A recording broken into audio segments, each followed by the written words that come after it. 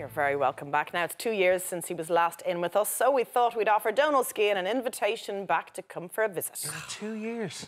It is. Well, I've been waiting for the invite. I must get a recipe for the face cream we're using because he's looking younger. Exactly. But he's just released, wait for it, his 7th cookbook. Yes, that's 7.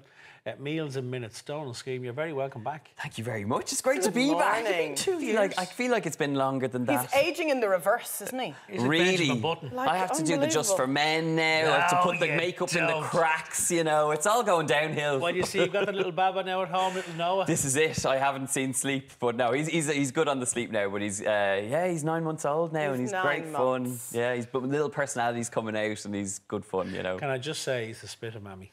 Everyone says it. I've been waiting. Spit of mammy. I'm holding out and saying that at some point now he's going to start turning and start looking a little bit like they me. They do go through phases of looking like, you know, one parent and then the other. So you might get a look. Well, I was blonde when I was a kid, so I'm thinking that at some stage, but they'll also say to you, he's the image of mammy, but he has your personality.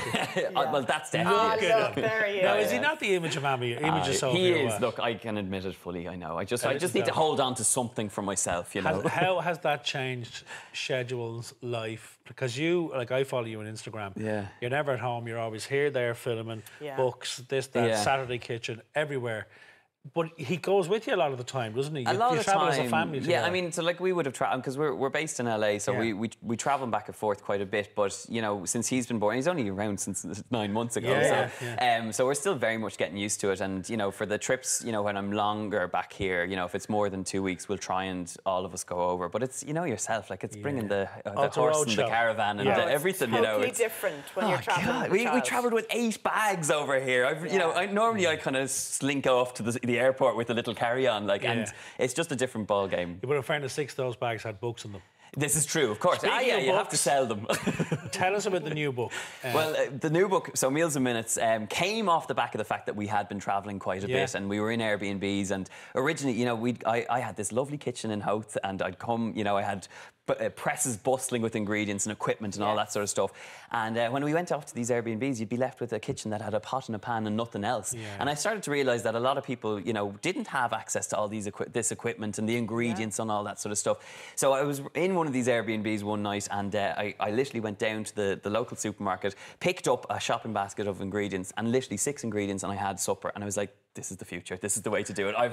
You know, I've 7 cookbooks filled with, you know, doable recipes, but this one is really about kind of getting dinner to the table without the fuss. But quite often, if you open a cookbook, the biggest thing is that you don't have all of the ingredients, the 25 ingredients. The powdered pomegranate. It costs you a fortune to make one dish that you're never going to, because we're not you. So we're never going to make loads of different variations of it using the ingredients again. Totally. You don't have the equipment. So actually, this is pared back. This is actually quite a good opener, I suppose, for anyone who hasn't cooked before. Absolutely. And from my point of view, you know, the book is broken out into one pot, one pan, quick prep, slow cook, you know, shopping basket ingredients, the sort of stuff that, you know, when you're coming in from a hard day's work or coming home to feed the family, whatever it is, you can literally make it in 15 minutes. I mean, every recipe in the book is 15 minutes prep, and there's 90 dinner recipes. There's no desserts. We're going hardcore with this one. It's literally dinner to the table, no fuss and no messing. I love the way you've broken the book down.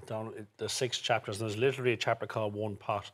All the following recipes you cook in one pot. Then there's a chapter One Pan, and then there's another one with only 6 ingredients.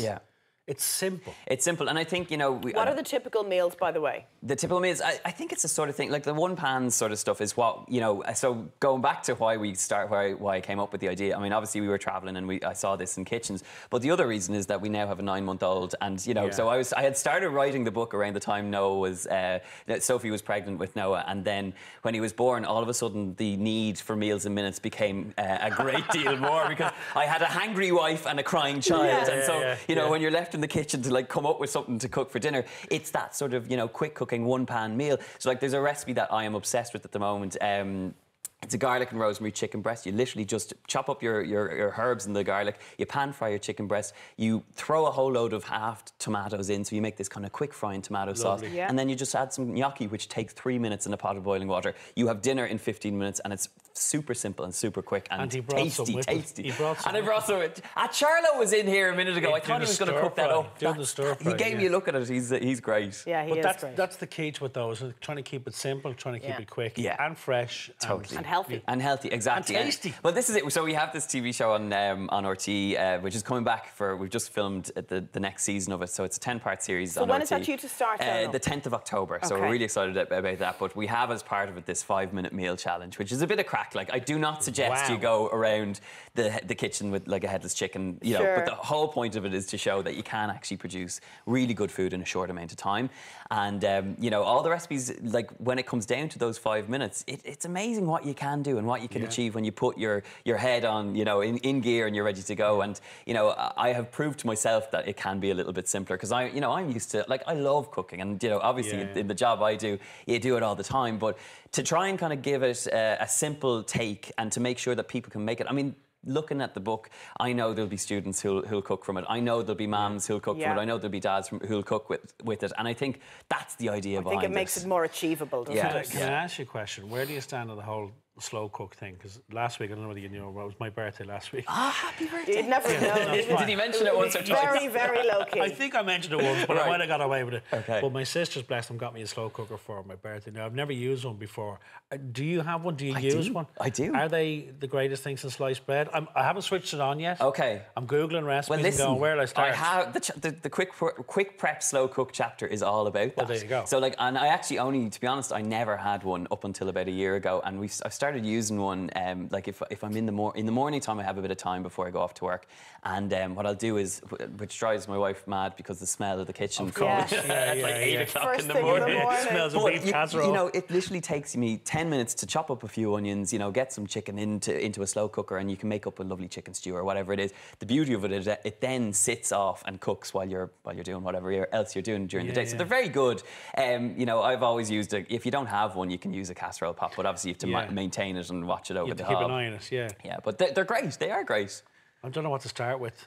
Oh my goodness! I'm gonna have to have a look. You'll have a look. There's loads in there. There's chicken stew. There's corned beef and cabbage, a classic. You know. Oh yeah! Now we're talking corned beef and cabbage. Bit you don't classics. see that many cookbooks. Well, this is you should. Yeah. Well, do you know what? Since I've been going to the States, because obviously we're used to bacon and cabbage. Yeah. But you know, when you learn a little bit more about the whole history behind corned beef and cabbage, it is an Irish thing. You know, it's salt beef in Cork, and it would have gone over.